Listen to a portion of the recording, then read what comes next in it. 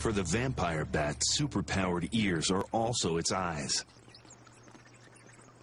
And they work in astonishing ways.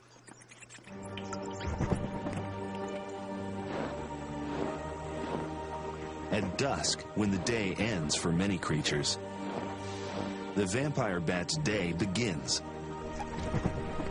They leave their roost in search of food. To navigate, they rely on a special trick of hearing called echolocation. To understand what's around them, bats produce a high-pitched noise. The noise registers beyond the range of human hearing,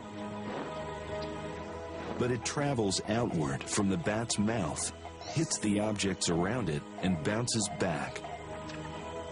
These sounds then tell the bat what's around it. Fast enough to let it fly through jungles without hitting trees, and fast enough to find prey, like the peccary.